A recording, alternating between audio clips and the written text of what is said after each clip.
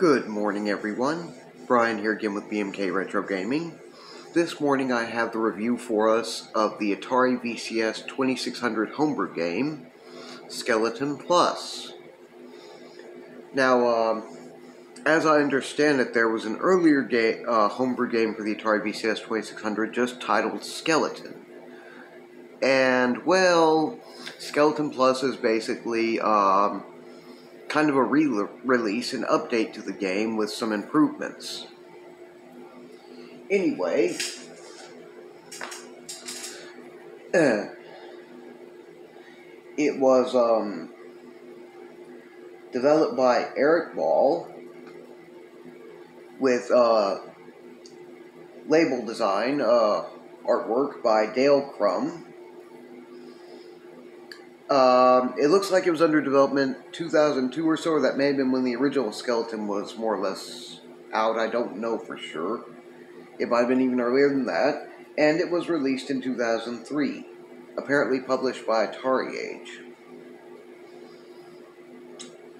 Anyway, it's got a number of new features that the original Skeleton didn't have. For instance, you have life and kill counters. You have a new undead locator, which helps you out with locating the skeletons you're trying to get rid of. And in the original, you'd have 8 maze levels with 10 skeletons apiece you had to find and destroy. This one, you actually can set it so you only have 5 per level, which would be 40, so there are other various difficulty settings as well.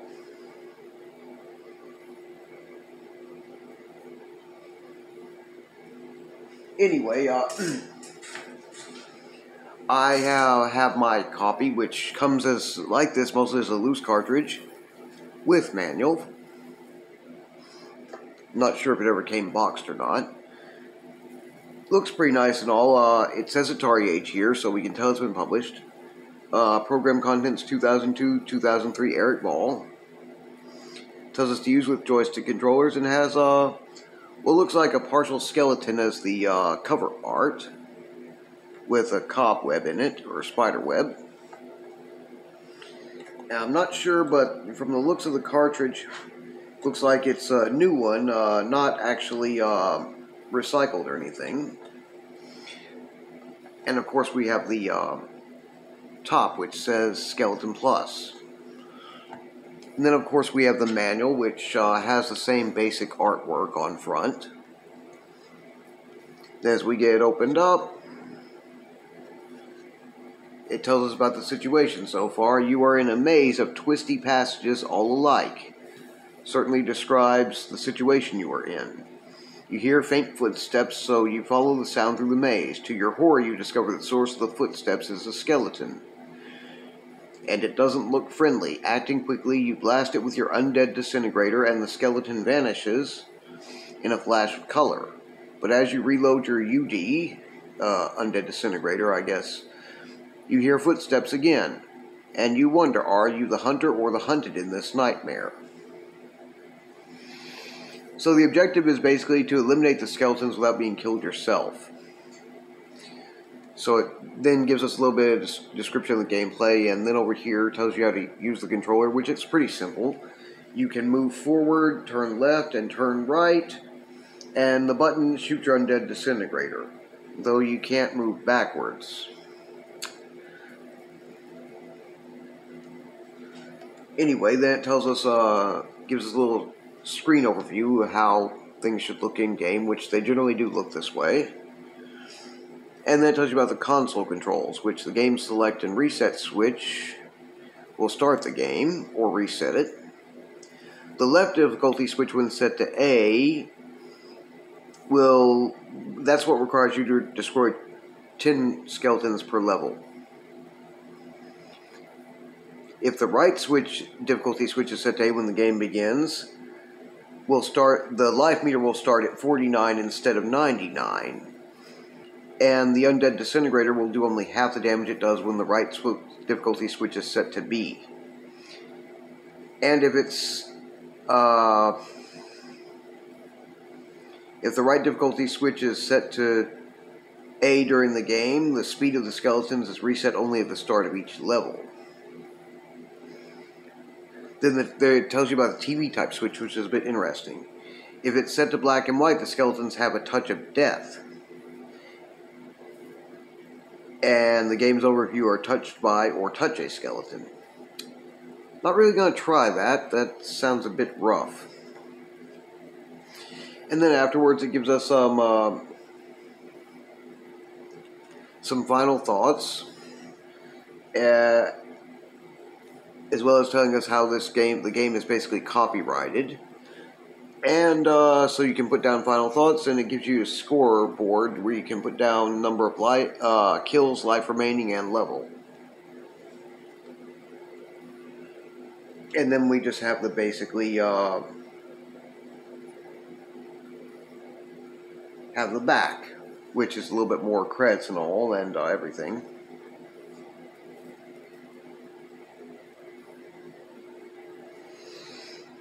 Basically, that's, let's see, about 8 pages put together if you count front and back. Anyway, it should be a pretty interesting one. I don't want to talk us through way too much of this. Basically, it's a 3D maze game. Maybe not quite as, pseudo 3D or advanced looking in some ways as something like, say, the original library game Tunnel Runner, but still, same concept and pretty cool. Oh, and the game size is a 4K game ROM, so if, like myself and some others at times, you are playing on, say, a Hyperkin Retron 77 emulation hardware clone console, it will work with it. In fact, that's what I'm about to get set up with for us to take a look into the gameplay. Okay, so here we go with Skeleton Plus, Atari VCS 2600 Homebrew game.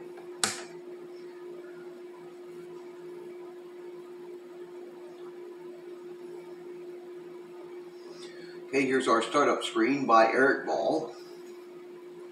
Make sure I've got everything set. That's skill level B and B on both. Press reset. Okay, we can see it looks pretty good. Like I said, a little rudimentary. One thing the manual tells you is if you're using, say, original hardware, then you should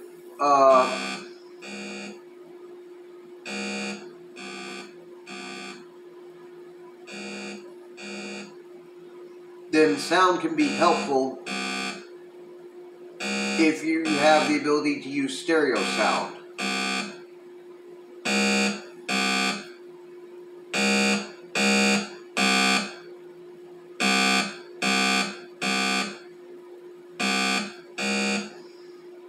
Got it set, so we've got to kill 5, and I wouldn't say it's super tough, a bit tough maybe, but you can get a bit turned around here if you're not careful, but here we go, and I disintegrate him. That's 1 down, still have 99 life. Anyway, the sound, it will get louder as you approach closer to a skeleton. Otherwise, you just have to watch for that little dot up there, which is your locator, to tell you when you're getting close to one.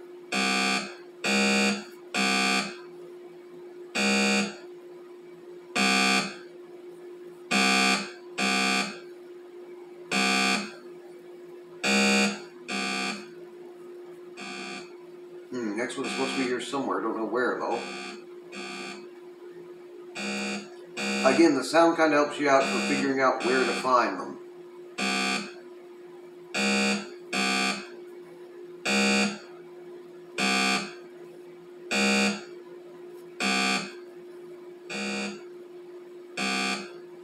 Apparently not the right way to go.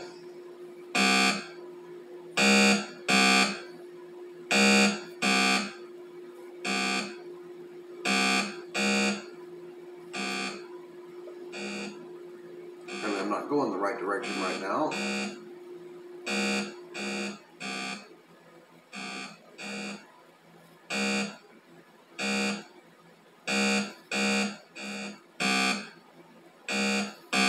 They do move on you some, so you have to keep your eyes peeled on that.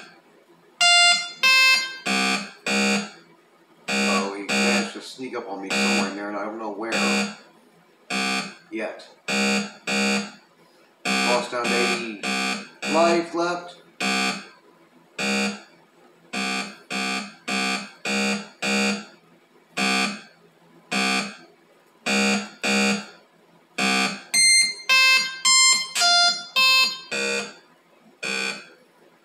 Where he's got me from there.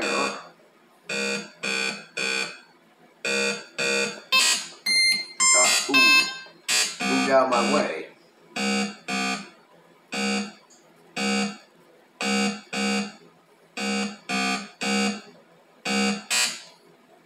Okay, so that's 2 down. Of course, I'm down to 22 life here.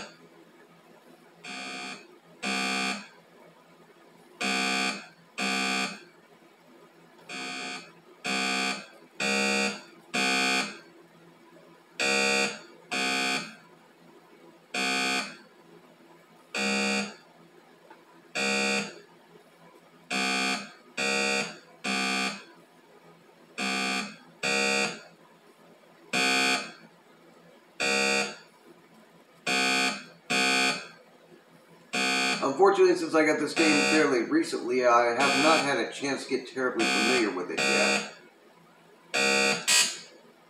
There's 3 down.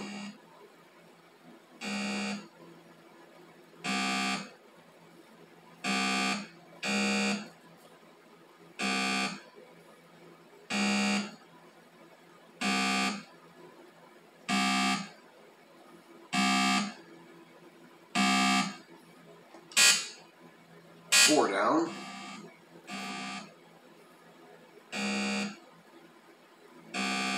You can get a bit turned around in here, but it helps keep you from getting too confused as,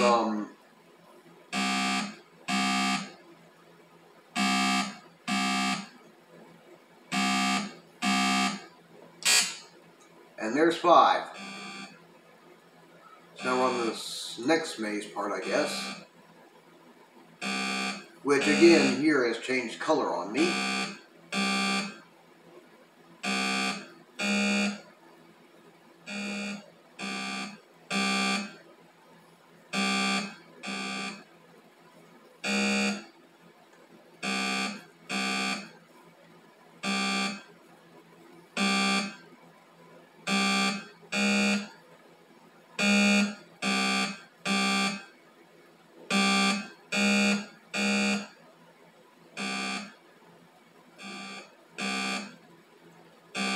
This game would actually, can be a bit scary with the intensity and suspense, you know, not knowing what's around the next corner every time, so.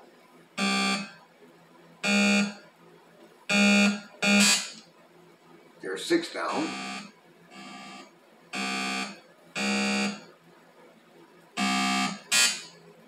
Seven. This actually might have been a good one for me to save back on some for my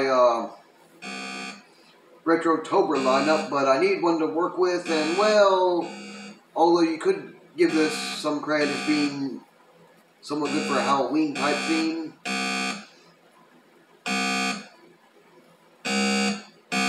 Or such. Oh, and they got me.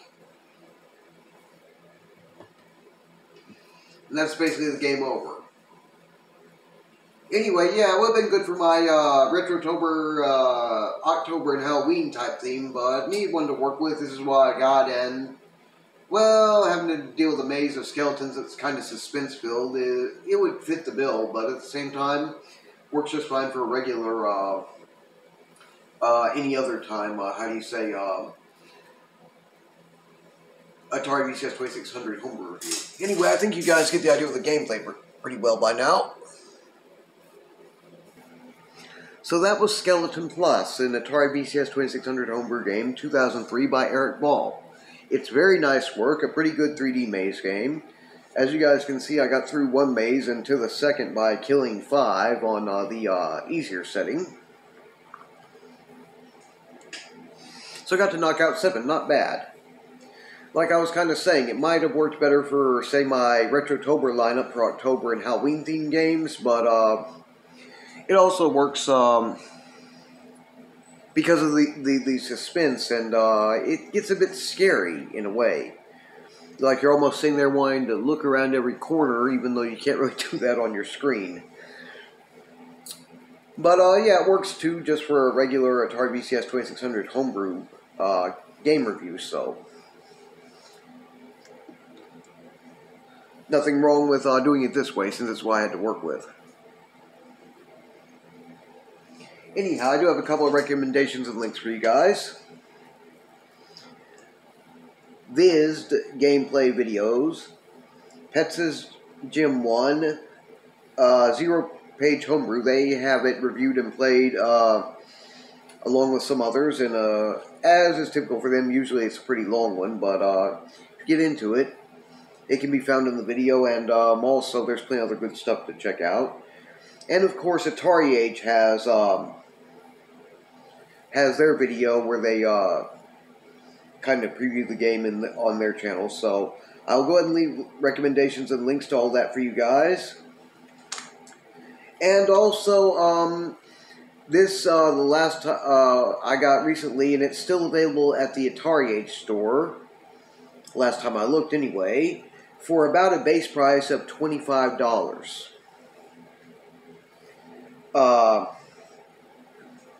Which is not too bad at all. Though, and it is also available at Good Deal Games in Homebrew Heaven for $29.75. Really, the choice between the two, if you were to seek to pick up a copy, would be with the Atari Age store. They've been getting orders filled and shipped a bit slower than they sometimes would here, so you might be waiting a bit. So if you have the patience and all, it might be worth it to save the few extra dollars. Whereas with Good Deal Games in Homebrew Heaven, you'll pay a few dollars more at the base price before shipping, handling, tax, and everything. But they tend to usually fill your order and ship a bit faster. Though they are currently temporarily closed until, I believe it is late March or early April. Or late April, early May, I forget which one. I think it's the first. Anyway, right now, if you were to try to order with them, you probably wouldn't see anything happen with it until, say, about a month and a half before they reopen again. It's just one of their annual things they do starting at Martin Luther King Jr. Day and stay closed for a bit. I guess it helps them to get inventory and everything back in check, gives everybody a break, and, well, you know, so you have to take time off from things once in a while, so. But still, it's basically a choice, once they're open again, all. Would you prefer to save the few extra dollars and have the patience to wait a little longer with the Atari Age store? Or do you not mind paying a bit more for something that's probably going to get filled and on its way to you a bit faster? I'll leave that decision up to you guys. I've shopped plenty with both, and they're both very good sources, so I won't really recommend one over the other.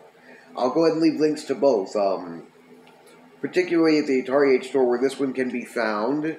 And with Good Deal Games and Homebrew Heaven, it doesn't work quite that where I can leave a direct link. You just have to go in there, select their Atari 2600 section, and scroll down by the alphabetical listings until you find it. So I'll go ahead and leave that for you guys, along with the recommendations and links for my preferred YouTubers. In the meantime, you guys keep an eye out with my announcement posts, as this coming Wednesday, my very first Atari 5200 original library game review is going to be coming up. I still don't have quite my, the first of my modern built reliable controllers. That has been arranged and is on the way, but going to have to use my original controllers for this one. But fortunately, I have one game at least which will work that way for the most part. So, going to go ahead and get going. So you guys keep an eye out for the announcement post here on YouTube, on Facebook, and on my Twitter, and you'll find out what it's going to be. Big shout out to my Atari 2600 Facebook group. Love you guys over there, and hopefully this video will upload and will be available before too terribly long. I really am glad I got to do this one again, because really I haven't been doing as much Atari VCS 2600 homebrew games as reviews as I used to. Sure, they're easily affordable if you shop smart and all, but you know, I've done so many of them, I wanted to kind of change things up and do some other things for a while, so I'm glad that I got to put another one of these down here. And I know Skeleton Plus is, although an older game, 2003, it is pretty well regarded. For an early game, it's very nice looking, pretty nice sounding, plays very well, so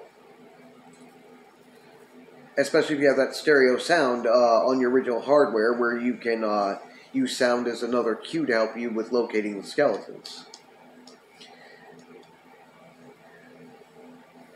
Anyway, if you guys enjoy my channel's content, please feel free to like, share, and subscribe.